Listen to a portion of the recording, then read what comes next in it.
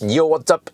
You know, recently you've seen some Model 3 performance driving on various tracks, and you know, in the display it shows you this battery in green or eventually turns orange to indicate how hot the battery is. And you also see there was a video here from Unplugged Performance, Pikes Peak, and you saw that it turned orange a little bit and then turned back to green quite quickly. So I wanted to know how hot is the battery, because it doesn't show you in degrees Celsius. So I also wanted to know how fast does it cool it down when you are in track mode, because it goes faster than normal, no? So the way I did it was that I went to a supercharger and then I charged up the battery, and I stopped when it was peaking around 54.5 degrees Celsius, and I considered that fairly hot. And then I started track mode in default setting. I want to see how hot was the battery. And here you see I turn on track mode, and actually I don't know if this is a bug or something, but at 54 degrees Celsius it shows as green. So I wonder how hot that does it have to be for it to turn orange or whatever. But on the other hand, you know, even at 50 degrees Celsius something, we have pretty nice output power and also regen. Well, it was actually over 100 kilowatt, but you see, as the battery cools down now, you get less and less regen available and then less power. But you see, it's in track mode, it pulls almost 6 kilowatt for cooling. And HVAC is also off, so we're not running anything on that. So this is pretty massive cooling.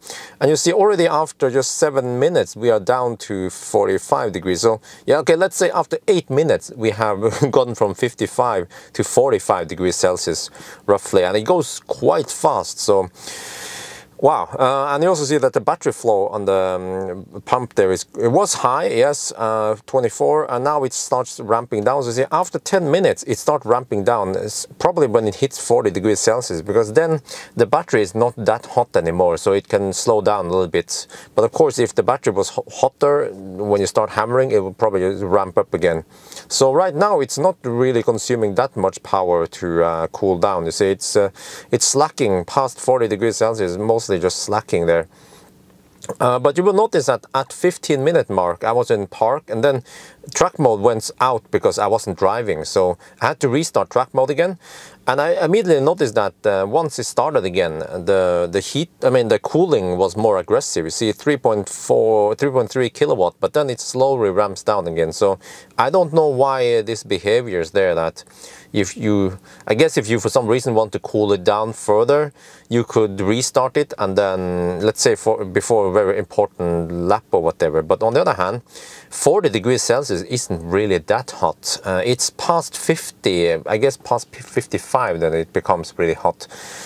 So based on this, is the cooling good enough in Model 3? I think in track mode it's good enough, but of course if you push it too hard it will overheat still. But what you can do then is take a 5-10 minute break, let it cool down, and then you should be good to go for a long time again. So and by the way, a Taycan, when they did the lap around Nordschleife, and it also overheated, people were saying that no, but it's not fair because those guys, they drove 1,000 kilometers on the Autobahn before that one and so on. But you know, I was wondering, how is it then? Because when I did a lap, or I mean actually a run on the Autobahn last year, I was cruising around 200 to 220 kilometers per hour at night with almost no traffic. And I saw that the battery was hovering around 40 degrees Celsius only. So it seems like the car could cool it down more aggressively, but it kept it around 40 degrees Celsius, which is nice and comfy for the battery. Which means that a Taycan running at 200 kilometers per hour on the Autobahn shouldn't really heat up. And of course, when they went to Nürburgring, they probably didn't go on the track right away. Maybe they just slack a little bit, 5-10 minutes minimum, and that would give the Taycan enough time to cool down. So, sorry, I'm not buying it. The reason why Taycan heated up was because of the track driving, like you've seen here, based on the data I have now. But okay, anyway, so I wanted to know now, if you fast charge it, and the fast charge Model 3, and then you just leave it there. It could be a scenario you fast charge it in the evening and then you go to the hotel or whatever. What's going to happen with the battery? So on the way home, I fast charged this 50 kilowatt fast charger at Circle K. I also heated up the battery. What's the purpose? To heat up the battery to 50.5 degrees Celsius. And then I went to the garage, put it there, and then I captured the screen and I was looking at it, what happened then. And I noticed that the car pulled 150 watts continuously after it was parked. It was running some pumps or whatever and slowly cooling down the battery. So after around 1 hour, I came back to the car, then the car went to sleep. And it was that kind of sleep state where you enter the car, the screen was off and it needed some time to boot it up again. And you also heard that clunk clunk sound, which is the power switch to the main battery. So that tells me that it actually went into that regular sleep state. So I just started everything. I just waited for it to start again, and then I re-recorded another session. But I noticed that the temperature went from 50 something to 44. So that was, I guess, when you reach that level, it's fairly safe for the battery anyway. But I did record a new round.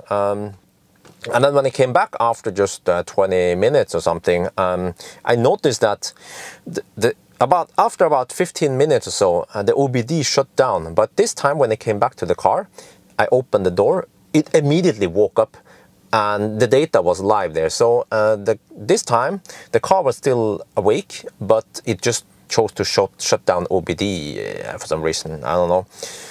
So I also noticed something. I was sitting there just looking at stuff and I fire up the heater, but it was getting cold, and I noticed that once I fire up the HVAC, the battery inlet dropped. I was like, okay, I was studying it. So what happened? The battery inlet dropped, and then when I switch off HVAC or air conditioning or whatever, you know, the battery inlet rise again. And then I noticed that it must be that evaporator or the AC button that you have in the car. So when I switch off AC, the inlet will rise, and then with the AC active, the inlet will drop. So that tells me that you can use that trick to cool down the battery, I guess. So I made some Google sheet of the result here. You can find this in the description below, by the way, if you want to look at it and use it. So I recorded all the data here. You see that in track mode, it goes quite aggressively, actually quite fast. It cools down. And then actually, if you guys remember, it was around, after 40 degrees Celsius, it went slightly flat. Well, actually on this graph, it still shows it as really aggressive, but that's probably because this one is so slow. So this is the, I don't know, I wouldn't call it the passive cooling. I would call it the semi-slacking, because it was still active cooling, but you see, it went way slower than when it's running the track mode. I don't know, as a comparison, how fast is it cooling in track mode? Well, I worked out that it cools down at the rate of 85 degrees Celsius per hour.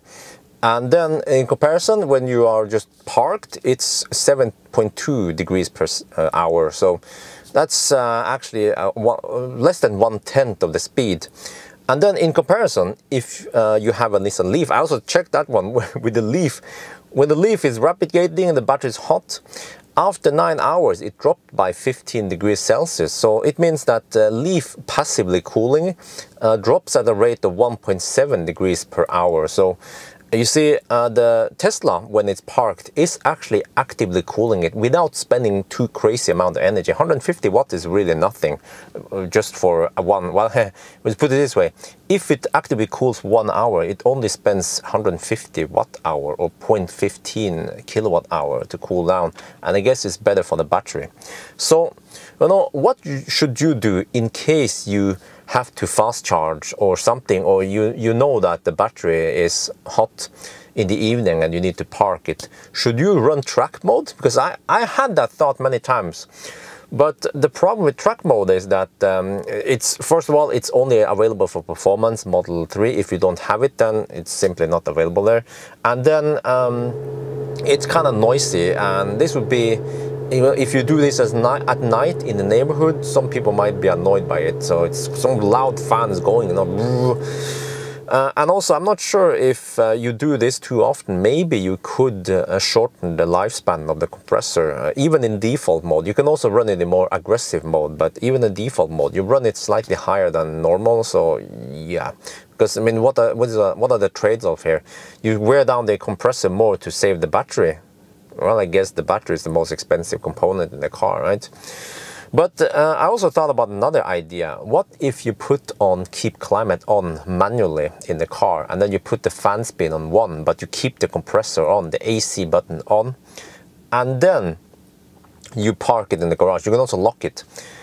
Park in the garage or somewhere, and then after a couple of hours you can switch it off manually via the app, or you can go to the car if you want, but just do it from the app, because then you give the car a couple of hours to cool down, and it should be more aggressive or slightly faster than just letting the car cool down by itself. But then you will be running around maybe 1 kilowatt or 600 watts versus 150 watts, so you'll be spending more energy to cool down the battery. But what I found out is that you probably don't have to do anything. Just let the car sort it out by itself. Like I've shown you that the car decided to cool it down actively for 1 hour, and then when it was down to 40 degrees something, it just shut down. And the car probably knows that it will cool down below safe levels anyway. I mean, about in the safe levels, and no big deal. So, you know, when you're listening to this, and you don't own an EV, you might be saying, no, but EVs are so damn complicated. Oh, damn, I just want to refuel and then, yeah. No, but think about this. If you have a turbo charged car and you drive it hard, the turbocharger will also overheat. Well, not overheat, but it gets hot.